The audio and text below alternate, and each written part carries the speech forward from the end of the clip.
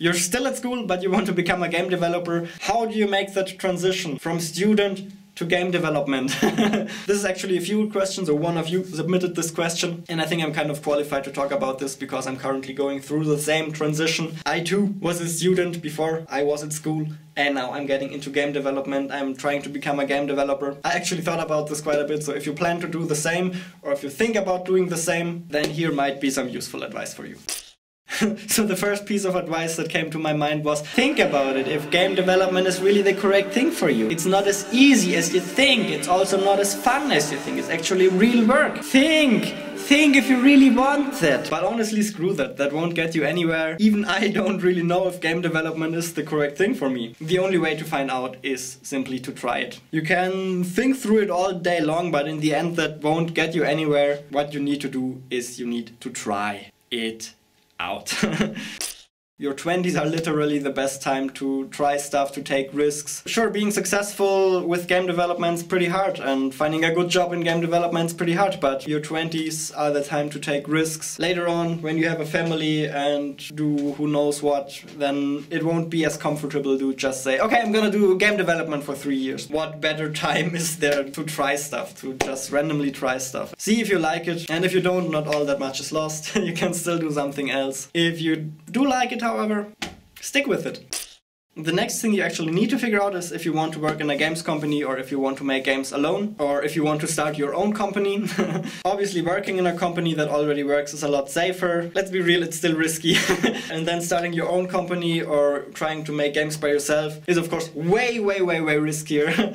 So once again, you can obviously try both, maybe do an internship in a games company, maybe try to create some games on your own, see what you like better. For me personally, I like creating games myself a lot better. Firstly, I have very big ambitions. I don't want to work for somebody else for the rest of my entire life. I need some creative freedom. I need to feel a sense of ownership over my work. When I create something creative, I want the result to belong to me and not to somebody else. I tried that. I was in a nice company, and a really cool company actually, but I still didn't like it. So now I'm trying this. I like it a lot better. It's a lot more fun. I have bigger ambitions. So I'm gonna make games myself, and then maybe eventually I can turn it into my own game studio, my own games company, but maybe, who knows.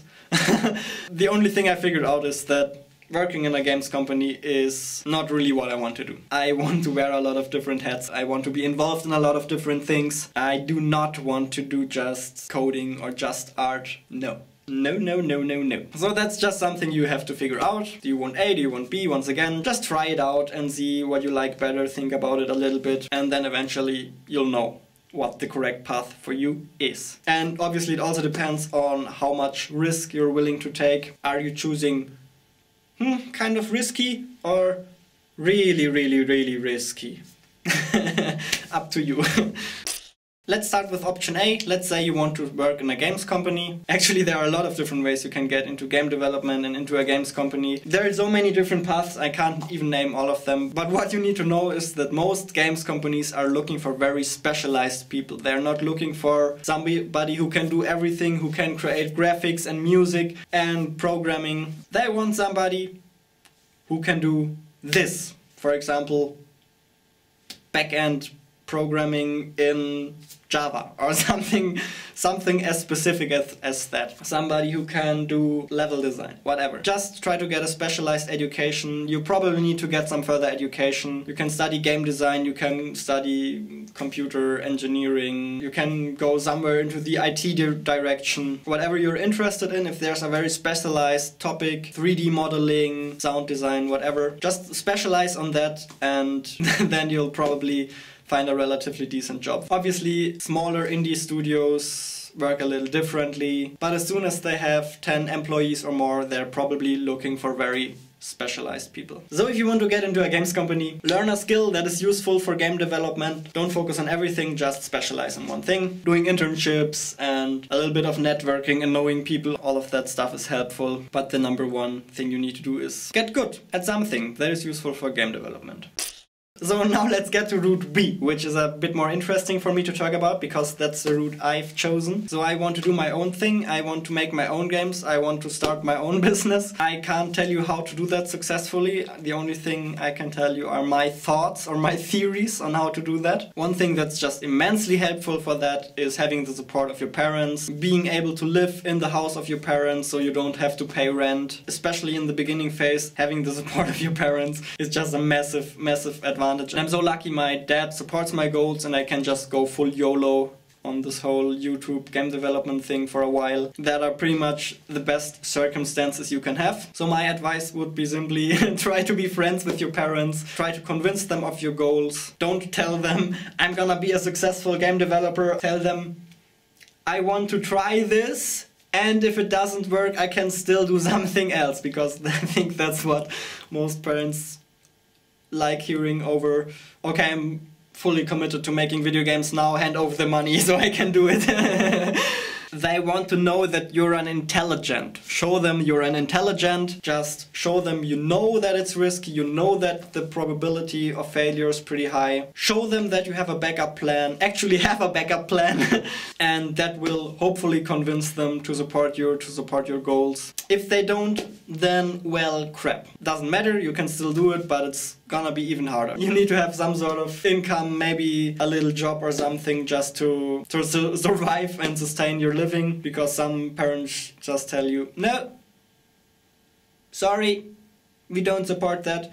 All you've gotta say is, okay then, I guess I have to do it myself. I'm gonna prove you that I can do it, just prove them wrong. Yeah, but the better option is to be friends with your parents and to get along with them. That's definitely the easier route, but if you can't, if it's just not possible, please don't let that hold you back.